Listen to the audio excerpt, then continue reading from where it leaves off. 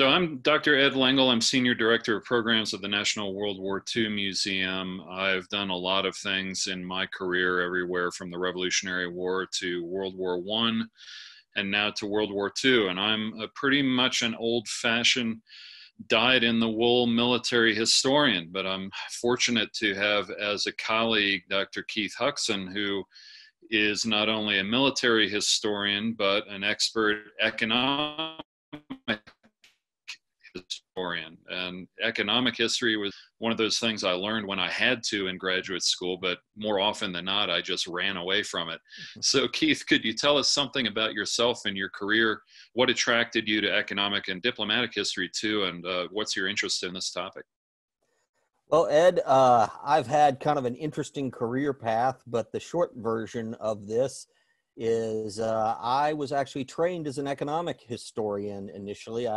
One of those people that took the long route in graduate school and had first a degree, master's degree in economic history, and then took a second master's degree in diplomatic history. And then when I took my doctorate from George Washington University, my dissertation was on the American economy during the war and moving into the post-war period, how we reconverted the economy, which had both, it was mainly a domestic economic focus, but there was also international focus with that goes along with, the diplomatic history that underlies the foundations of power that you see in the great big shifts, world power and great power status amongst the countries in World War II. So I always had a deep interest in the war itself. And without going through my entire career path, that's what eventually led me to the museum. Great. Well, as we look at the economics of World War II, obviously an important backdrop is the Great Depression. And we should spend some time talking about that because clearly that had a huge impact, not only on, the onset of World War II, but on how it was conducted. So you say something about the Depression itself. Which countries were impacted most? It was an international event, really. It was an international depression. In 1929, of course, the stock market goes south in the United States. The truth of the matter is that much of Europe had not recovered in the 1920s. I won't go through, the Dawes Plan and all these various arrangements that came through with German reparations, but arguably, what you see under the immediate influence of the Depression in the early 30s is the radicalization of four regimes that were already pretty radical as they come to power or maintain their power: Fascist Italy, Imperial Japan, the Soviet Union, and of course, Nazi Germany. Japan, of course, embarks on militarization as part of the scheme to solve their economic problems. They lack natural resources. They see a expansion of an empire, into China and eventually Southeast Asia. A Southern strategy, as you know, becomes their solution over the decade of the 30s. Italy has pioneered something of a command economy that both the Soviet Union and Nazi Germany take to new heights. The Soviets unroll a 5-year plan under Stalin in 1929. One of the things that if you study this period, you've got to keep in mind is that the Soviets lied. They weren't really achieving their objectives. But in 1934, a lot of people didn't know that. And Stalin's announcing, hey, we're getting out of this depression. Communism works in a way that capitalism cannot. Keep in mind, in 1933, this is the absolute trough of the depression in the United States. We've got 25% unemployment. Hitler comes to power in 1933, and he immediately embarks on something similar to a 5-year plan, except that he's going to claim that Nazi Germany solved the depression within 4 years. Of course, the Soviet Union and communist philosophy, Hitler is completely against this. It is an anathema to his worldview. He intends to destroy it, so he's got to outperform it in the 1930s. But all of this made a big impression to people around the world. So if we look at the other side and the capitalist answer to that, I'm a British historian by training, and I would argue that if you look at Great Britain and France in 1939 and 1940, and the relative weakness of their military and the weakness of their military equipment had a lot to do with their retrenchment and cost cutting in the 1930s and their own responses to the Great Depression.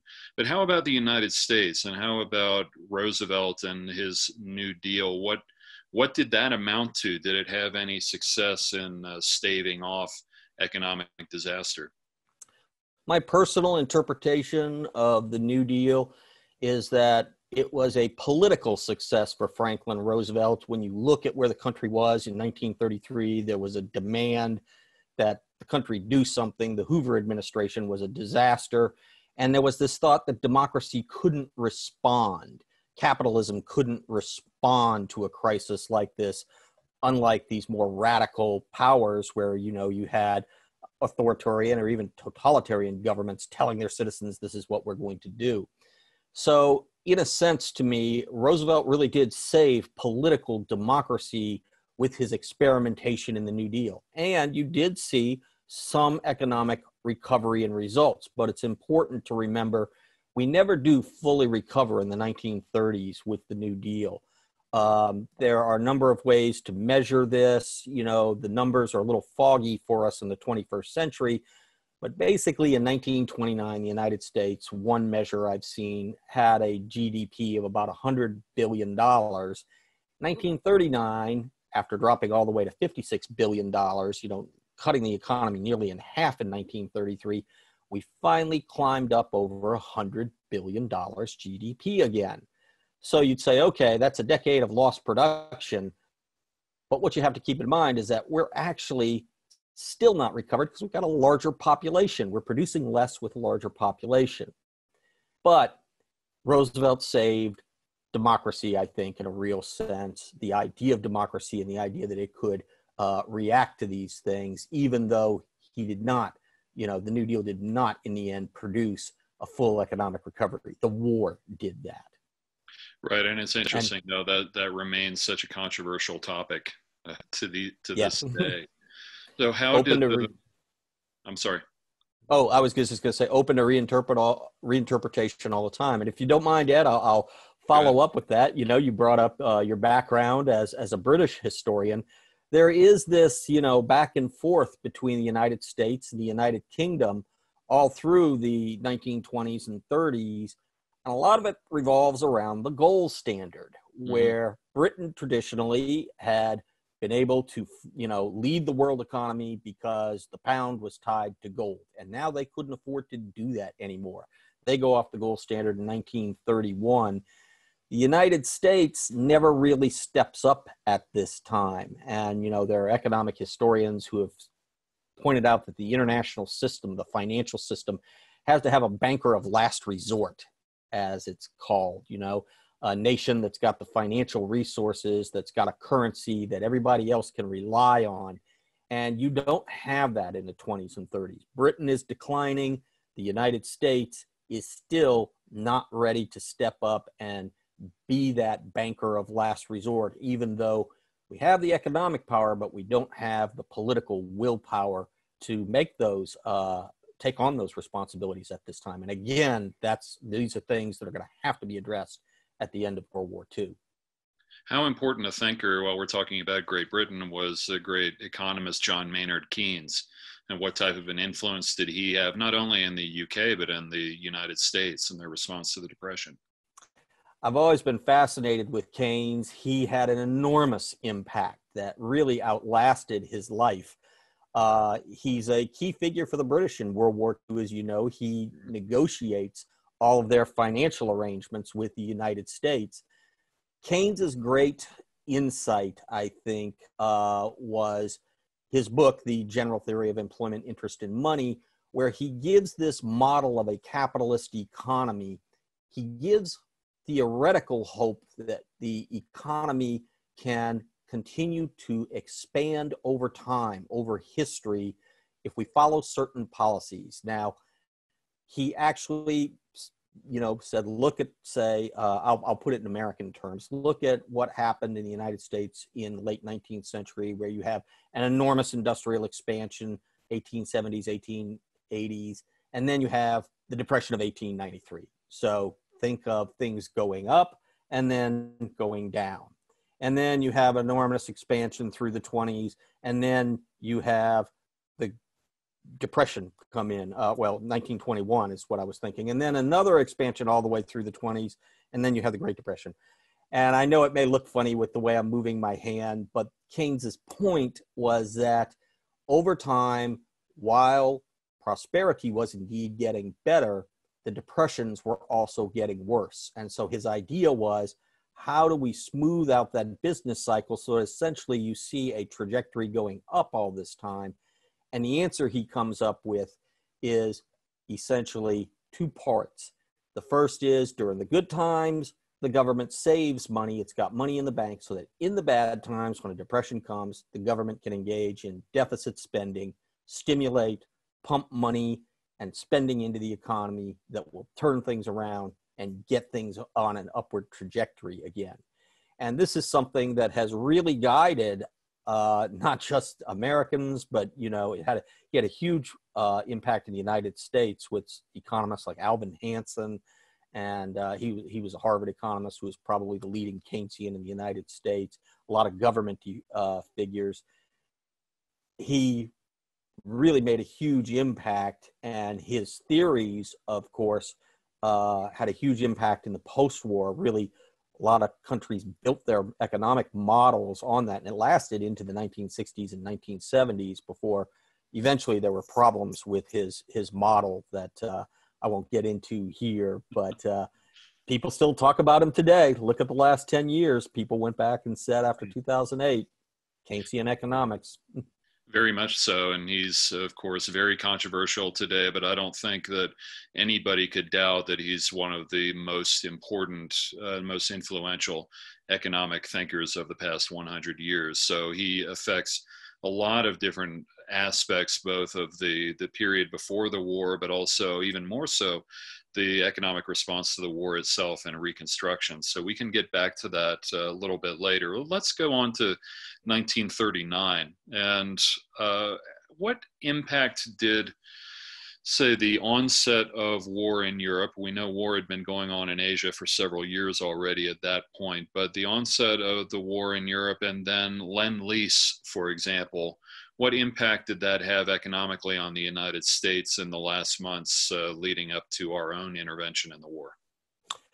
Here's where the United States really starts to recover economically. When Europe goes to war in 1940, Hitler has a succession of triumphs, and essentially to keep things, to keep the British in war, Lend-Lease eventually becomes the answer. Roosevelt has some other issues that he's got to deal with because of the isolationist movement and the laws that Congress had passed in the middle of the 1930s that forbade things like loans and sales of arms and equipment to belligerent nations. So he had to legally sidestep and find solutions to how to get around this. But to your point, Ed, really what happens is that American industry starts to pick up with the war. And as you've probably seen, if you've been to the museum, for our audience watching out there, really, to my mind, the moment that this becomes painfully clear is May the 13th, 1940. 3 days before that, the Germans are marching into, the Low Countries, headed towards France. George Marshall, Chief of Staff of the Army, goes in the Oval Office with Franklin Roosevelt and tells the president, Mr. President, if the Germans landed 5 divisions anywhere in North America, I couldn't stop them from doing anything they wanted. And this is really the, wake-up moment, I'll say come to Jesus moment, if you will, for the American government. Roosevelt says to Marshall, essentially, well, what do we have to do? And it's, hey, we're understaffed. We don't have the equipment. We've got to start building this military. At the end of May 28th, I think it was, Roosevelt placed a phone call to William Knudsen. Now, William Knudsen was the CEO of General Motors. Roosevelt actually called Bernard Baruch, a famous financier on Wall Street who had managed our World War I effort, and said, will you manage basically, getting the economy mobilized for the military? And Baruch begged off and said, I'm too old. But Roosevelt said, well, then who do you recommend? Give me the top 3 production men in the United States. And Baruch's answer was first, Knudsen, second, Knudsen, third, Knudsen. So Roosevelt had his guy. He calls him, and Bill Knudsen essentially left General Motors and became the first $1 a year man, and was working on reconversion for 18 months before Pearl Harbor. He actually estimated in June of 1940 that it would take 18 months to have American industry changed enough to be set up towards making military goods. And he was very prescient. He hit it right on the nose. 18 months later, Pearl Harbor occurred. But it's a very interesting story if you ever dig into the details on this. He was operating essentially without a legal sanction. He could not tell companies what to do. They were agreeing to start reconverting their factories into military production based on a handshake because he was that well trusted.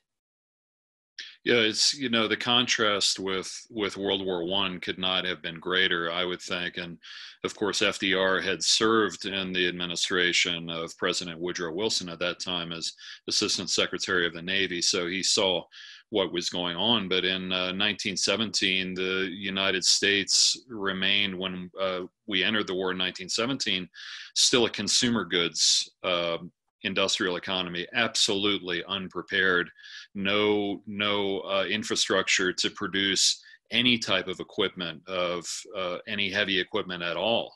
So the United States had to rely throughout the whole of its intervention in World War I on France and Great Britain for tanks, for planes, for guns, for everything. So the total unpreparedness. So the contrast with World War II was huge because Roosevelt with Knudsen did make this effort proactively as soon as they saw the way the wind was blowing to prepare for it. So with all that in mind, was the United States prepared economically to fight this war on December 7th, 1941? We were not, but we were closer than we had been in 1939, I think is the short answer.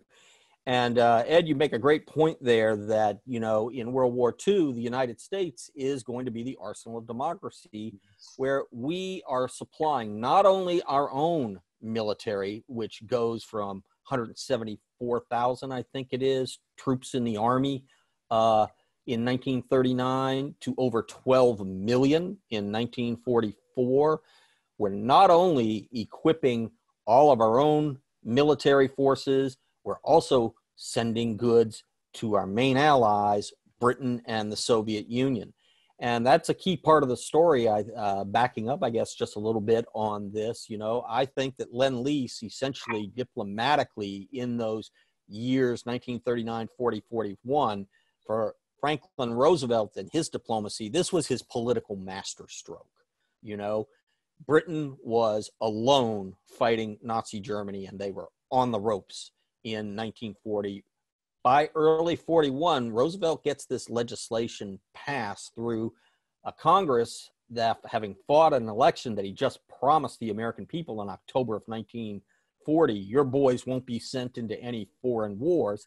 We're essentially picking up the tab for the British war effort. And Hitler's not a fool. We're going to be sending war material over there, and it's going to be used to kill Germans. Now, Roosevelt says, well, we'll just lend it or lease it. We just want it back at the end of the day.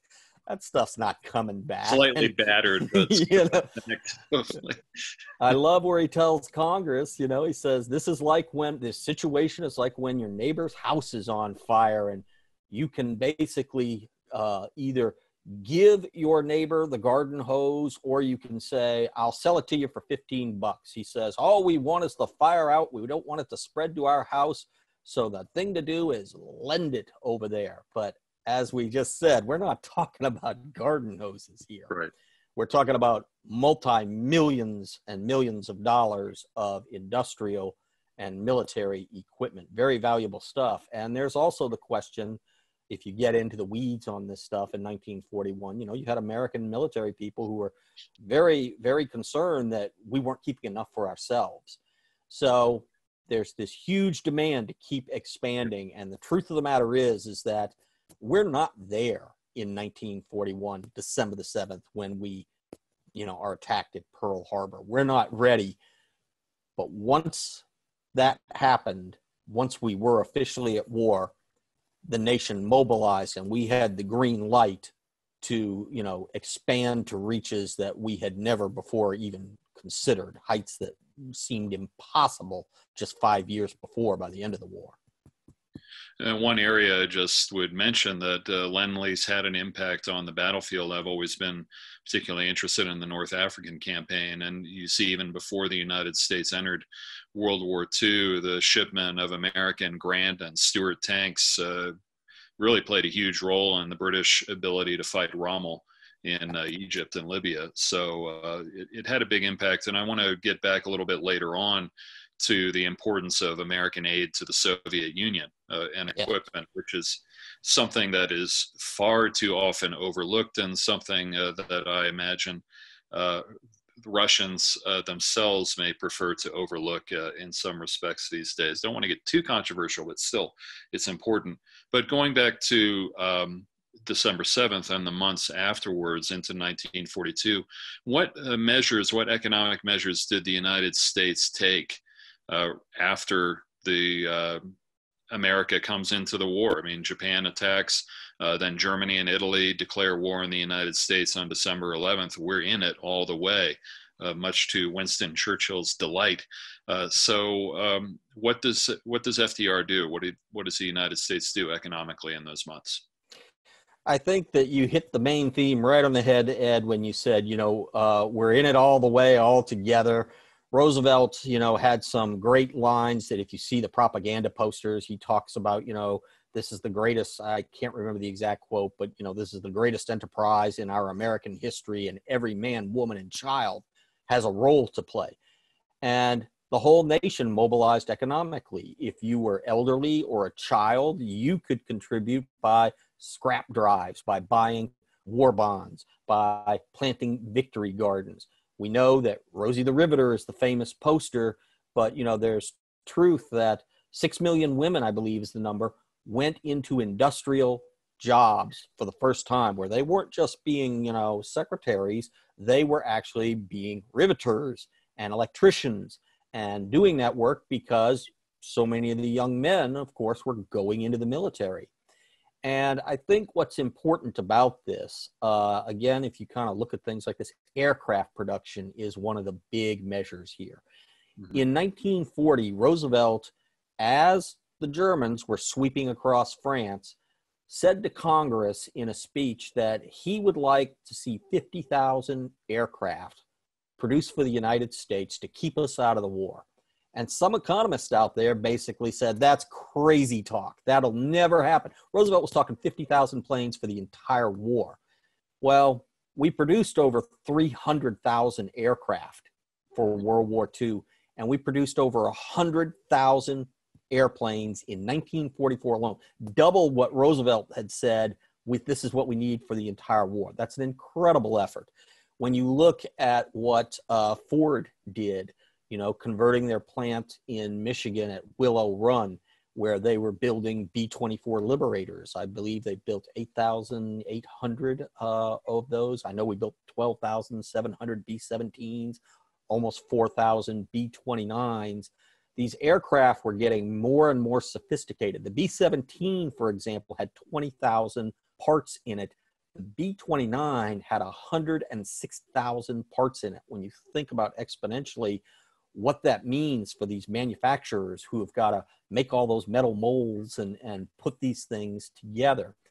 And in the aircraft industry, you had basically 5 major manufacturers at the time. Because it was a wartime emergency, you could imagine this, when a certain company at a certain plant would lack some of those parts, another company, if they had that stuff, would ship it to the other company so that they could keep on going on, you know, making aircraft for the war. it's it's may not be the most competitive thing, and they probably wouldn't do that in peacetime, but it was wartime. It was different, and it's a great example of how the country came together and how we were able to do this. And I'll throw out one last statistic that it's always amazed me. Economists talk about what is full employment, and full employment was a huge issue all through World War II. In 1946, we actually passed a Full Employment Act through Congress that made full employment an official economic policy of the United States. Well, most economists say it's about 5%. At any given time, 5% of the workforce is either, taking leisure, unemployed, looking for work. 1.2% in 1944. 1.2% unemployment. It's astonishing. Everyone was working and doing their part during the war. We've never approached anything like it since. And my grandfather was one of those essential workers. He was a steel worker in Pennsylvania, Carpenter Steel. So that certainly is something that I'm aware of. And we have a question here from Mark, which I think is relevant. I want to throw it to you before we move on. And Mark asks, what was the quality of work during this mass production? That's an important question, I think. Generally, I would answer that it was very high. It's not 100% across the board. There were cases. This is part of how Harry Truman rose to attention in the Senate, where he was looking at war profiteering and things like this, where some companies did shoddy work. The best mark of excellence was the Army-Navy E for Excellence Award, which out of 100,000 contracts handed out by the War Department in World War II, 4,283 companies, so roughly 4.2%, actually received this award. And if you come to the museum, you'll see we have an 11-foot-long pennant that went to the Brown Shipbuilding Company on display. You can see little pins that maybe your father got one, Ed, working in a steel mill, that these were essential industries, but it allowed the employees to show their pride and the work that they were doing. And, these were not participation trophies. But it overall, I would say that generally the quality was pretty high. And keep in mind that, agriculture and things like that also plays a big role. You've got to feed the nation as well. Yeah. So, and that may be something that's overlooked a little bit. And a touch on that is, and I know that was the case with my grandfather and other men and women who worked in the factories and other industries during that period. They had huge pride in what they did. And part of that was perhaps a legacy of the Depression, when they felt like they were undervalued, it was hard to get a job. And now suddenly here they are all pulled together in a common cause, working huge long hours for the national war effort. They did that with massive pride. And from there, I touch on another topic I wanted to ask you. FDR. FDR was a great communicator, but he was also I don't know if this makes sense, a master public psychologist. Some of the things that you mentioned, such as the scrap drives and the victory gardens, I think it'd be hard to say those had a very great impact on the war effort. In some ways, they may have been more just for show. So was there a psychological element to this as well? I mean, so much of economics is psychology. I would agree with that, Ed. I think that, every little bit helped. And if you've got a garden planted out in the back that, your family is self-sufficient because of this, and you live in a rural part of Louisiana, where I live, where we live, or someplace like that, you're helping, because at least other resources elsewhere are not going to have to support you. Is it going to win the war? No, we both know that. But again, to your point, it's FDR as the master politician. He got everyone involved. And this explains a lot of his diplomacy earlier, where step by step in 1940, 41, I think he saw that the United States was not going to be able to stay out of this war, but he avoided the problem that Woodrow Wilson had in World War I, where Wilson went to war with a divided public opinion. Right. Roosevelt never got ahead of public opinion And this is the great irony, of course, of Pearl Harbor, is that while it was a terrible blow to the Pacific Fleet, as you know, the Japanese did the one thing that was guaranteed to unite American public opinion. You know, Charles Lindbergh had been leading the cause against all this, and now he wants to go join the USAAF, and Roosevelt wouldn't let him for Right. political reasons, obviously, but everyone wanted to play their part. And I think that there was also on the home front, you know, if you look at propaganda posters, I'm always reminded of a newsreel that I saw. It wasn't propaganda. It was a real story where this woman, whose job was the safety inspector of life vests that were going on military ships. The short version of it is her son was in the Navy. His ship gets torpedoed. He winds up in the water, and he winds up with a life vest that had her mark on it that this Wow. life vest was good. And they did newsreel about it, and this was the point, was that it mattered if a rifle clip didn't work. It mattered if a propeller was not properly, you know, produced and trimmed by a lathe. It mattered that you did your job on the home front as best as you could, because ultimately it could save somebody's life. Great.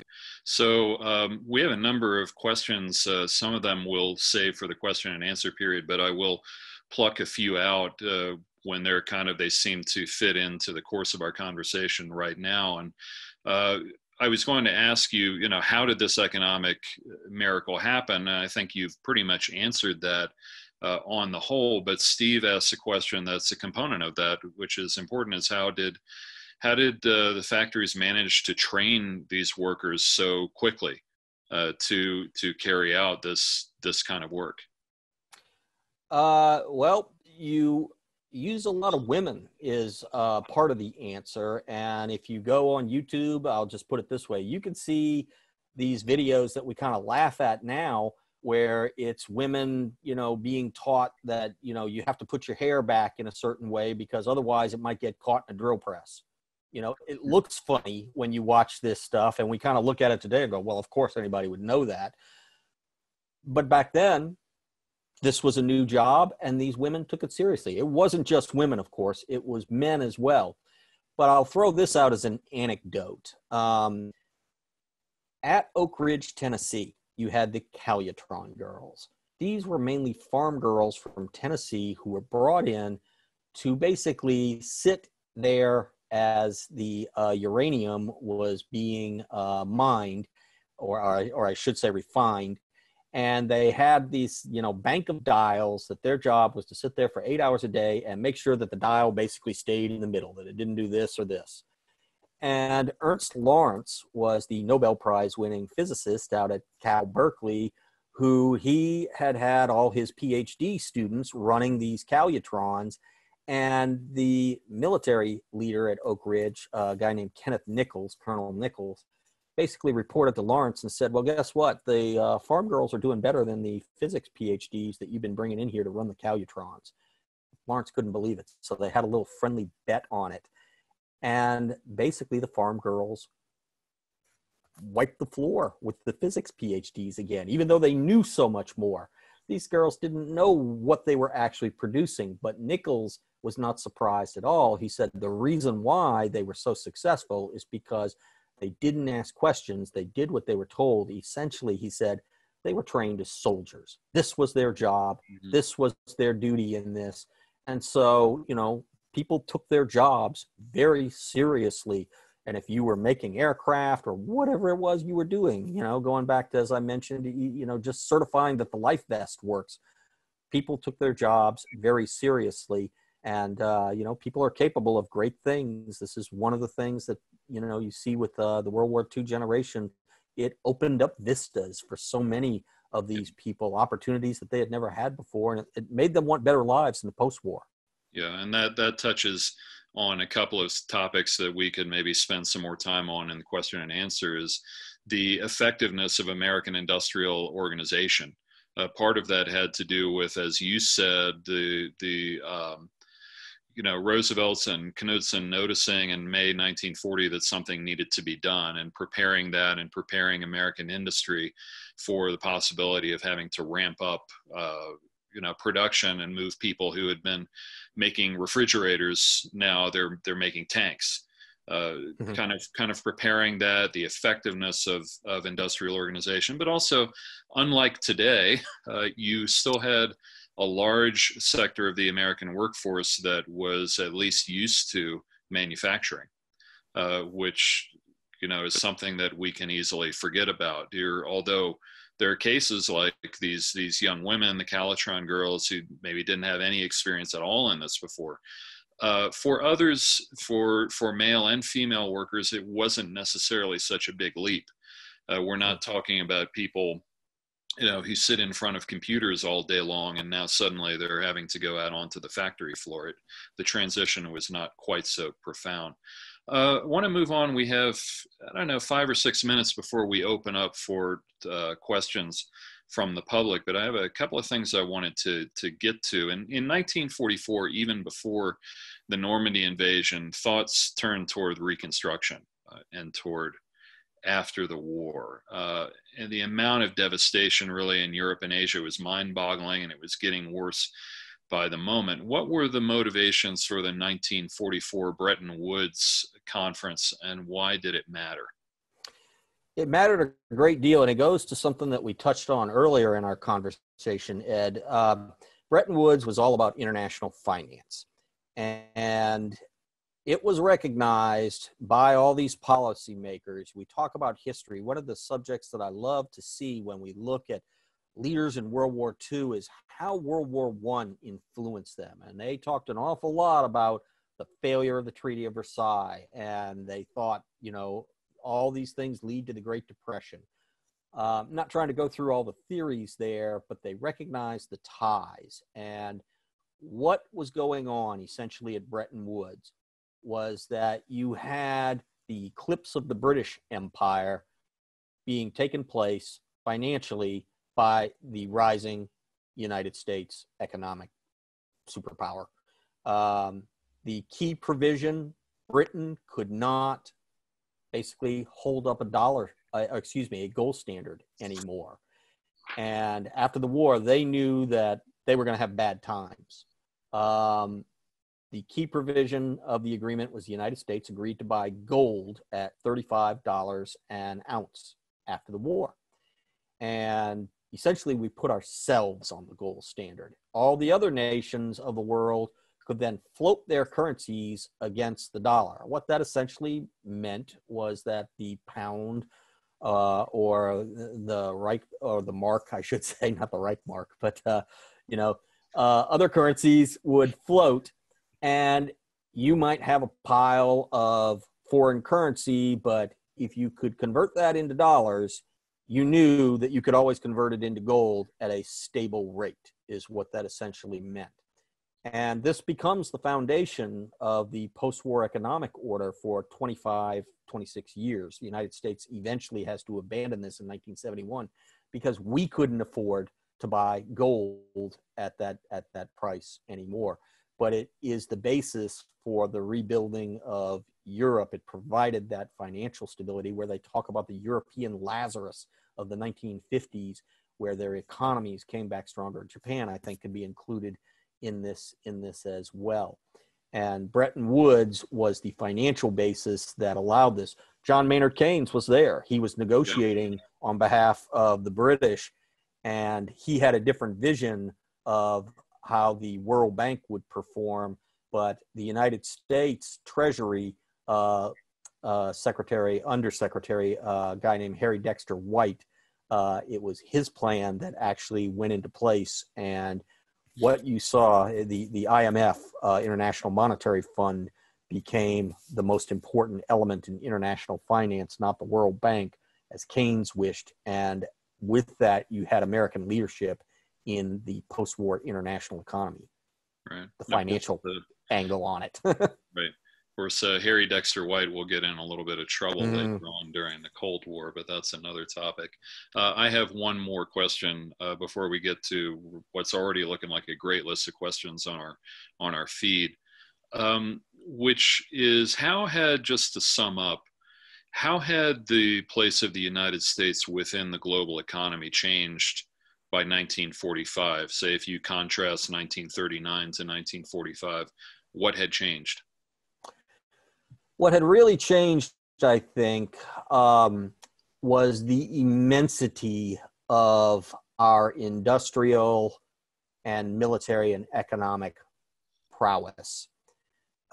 This is something that, you know, it's really about perspective in a way. I always point out that, look, you know, in the 19th century, the United States was the leading industrial power on the planet. We were an economic superpower then, but we were not a military power, and we weren't very involved with the rest of the world.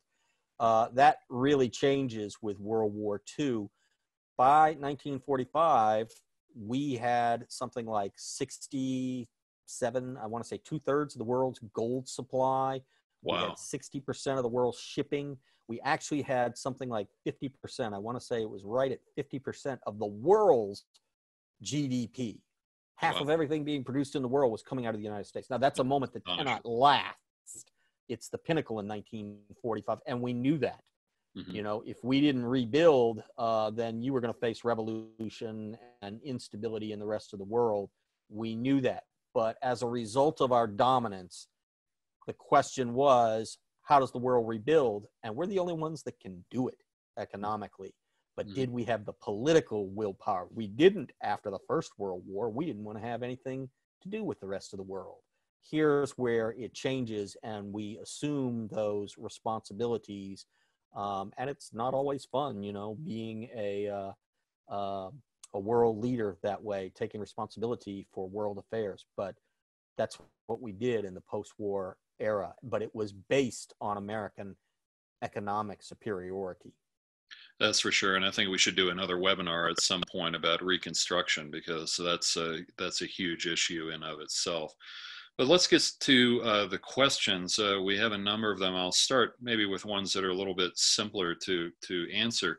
Lynn asked a little while ago, did the 1.2% unemployment you were talking about earlier, did that count all Americans or just working age Americans? Working age Americans, they're not counting children or retirees. Right. Okay. Just wanted to Yeah. give that clarification. Let's see. Have a question. You mentioned that many in the military were worried that Lend-Lease would leave the U.S. Armed Forces bare for defense. Was the concern within the military that Lend-Lease would indeed provoke war? I don't think there was ever a, well, when you say provoke war, with whom, I guess is where my mind leaps to. As I understand the question, would it provoke war with Britain? Because no, absolutely not. You know, that was never going to happen with Winston Churchill and Franklin Roosevelt at the helm. We were allies, and for better or worse, we knew that we had to support each other. Now, the question is, you know, would it provoke war with Nazi Germany? Yeah. Well, that kind of leads to what we were talking about earlier, that in 1941, we're loading up ships. They're going to be sent across the Atlantic, and it's full of military equipment, guns and tanks and planes that are going to be used to kill Germans. And it's not garden hoses. And we were in an undeclared shooting war in the fall of 1941 with the Germans. U-boats were, you know, the Reuben James is the famous example. I think 115 Americans were killed. There were a couple of other incidents on the high seas, and people were holding their breath in late 1941 thinking war is coming, and it's going to come with Nazi Germany is the thing. Instead, it came at Pearl Harbor, where we weren't looking for it. But Roosevelt, that's the, you know, some have said Roosevelt intentionally took this policy to get us closer to war. There's something to that, I suppose, in that he wasn't going to let Britain go down, but he also was not willing to, you know, ask Congress for a declaration of war against the Germans, even though they were sinking some of our ships, because he thought it was too much like what Wilson had done in the First World War, and he didn't. He wanted Right. something absolute, and Right. Pearl Harbor was it. yeah, that kind of made the decision for him. I've got a couple of shout outs. One is to Joe, tuning in all the way from Madrid, Spain. Welcome, Joe, and welcome to any of our other international guests. We're glad to have you here. And I think obviously this is a topic that has international importance. And also to our friend Kathy Metcalf, who's Walt Ayler's daughter, who's watching. Welcome, Kathy. It's great to have you here. Had a question a little while ago from Tommy on Facebook. Do you have a favorite 2 or 3 books on this topic that you could recommend? The collected works of John Maynard Keynes. Well, you can start with that one for the theory, right? Yeah. A book that came out about I don't know 7 or 8 years ago that I enjoyed a great deal was Arthur Herman's book, Freedom's Forge. I believe it was nominated for a Pulitzer, and it focuses largely on what's great about it is that it brings in the stories of William Knudsen and Henry Kaiser, the shipbuilding magnate, as the focal points on how industry responded. It's a good book. I don't agree with everything that Arthur writes, but he's a great historian, and so if you haven't read that one, that's one I would definitely recommend. A couple of the others tend to be a little bit more academically inclined. Mark Harris, I think, was his name. I don't have my bookshelf in front of me. Wrote a great book comparing the economies of different the major combatants in World War II. It's more academic and a lot of statistics and things like that in it. That if you really want a deeper dive, you could kind of look into that one. Okay, I'm going to ask just a couple more questions before we end up. And one of them is my question. I wanted to get back to a point I touched on earlier. Is you had mentioned the importance of American financial aid to the UK. That was profound. And obviously the UK is in a totally different situation in 1945 than it had been before, to the point of practically being financially dependent on the United States and then having to get into its own period of austerity. But even more so, how important was American aid to the Soviet Union? Did that have a big impact on Soviet conduct of the war? Yes, it did. And it was a definite contribution. The statistic that I think sticks in my head is that I want to say, shipped something like 2.3 million Jeeps or something like that in the Soviet Union. I'd want to double check that number, but Jeeps, trucks, boots was a big thing that we sent to the Soviet Union. Food supplies, things like that. They, of course, had their industry shipped over the Ural Mountains, and they were producing military equipment there. I think that anything that we could contribute to keep the Soviets in the war was viewed as a necessity and a positive contribution to the war effort, because, and this gets into the diplomacy with this, but you can't forget that it was the Soviets who were really bearing the brunt of the war, and 7 out of every 10 German soldiers that were killed in World War II were killed by the Red Army. 8.6 million Red Army soldiers were killed. 8.6 million. To put that into perspective, the United States lost over 400,000 total in World War II. That was just the Red Army. We're not even talking about, Soviet civilians and that sort of thing, where, I've seen estimates as high as 27 million total in the nation. Most scholars agree somewhere in that 23 to 26, 27 million range. You start thinking about the immensity of the damage that was going on over there. And that was where the ball game was going to be won or lost. I think if Hitler had succeeded in defeating the Soviet Union, then our task would have been much exponentially more difficult, and the world would look very, very different, obviously, if Nazi Germany had triumphed in the East. Western Europe probably would not look anything like it eventually came to look. No doubt about it. I thought it was poignant. I went over to the former Soviet Union right after 1991, and I remember seeing, as other people saw over there too, Russian and other East European farmers still have World War II era American trucks and Jeeps that they were still using there, which I thought was a real testament to American aid to the Soviets. Any final points, Keith, that you would like to make about this topic?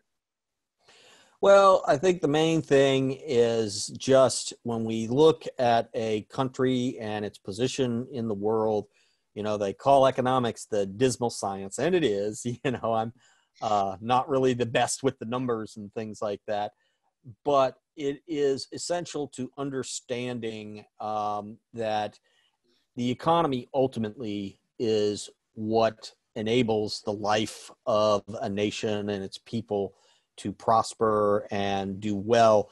It is the basis of your military power as well. It is possible to be a military superpower and not have the best economic foundations. Look at the post-war Soviet Union, but we also see how that can't last in the long run. Right. So these are things that are very, very important in the world. As I've always said, my way of looking at the world, nothing trumps war, because people die and you can't come back from that. But second, everybody's got to make a living. So the economic foundations of how a nation, works and interacts with other countries in the world is something to pay a lot of close attention to, because wars are built on those things. That's certainly something we're aware of these days, at that point that everybody's got to make a living. Thank you, Keith, so much for your contribution. This has been great, and I do think we ought to consider a follow-up to talk about Reconstruction at some point in the near future. I want to conclude by inviting our guests to join Thursday and Friday's 11 a.m. Central Time webinars. In particular, join the National World War II Museum and the Heart Mountain Interpretive Center for a special two-part webinar series designed for students and families. It's titled From Barbed Wire to Battlefields, about Japanese internment in World War II. Thanks to all of you. This has been great, and thank you especially, Keith. Fantastic. Thanks.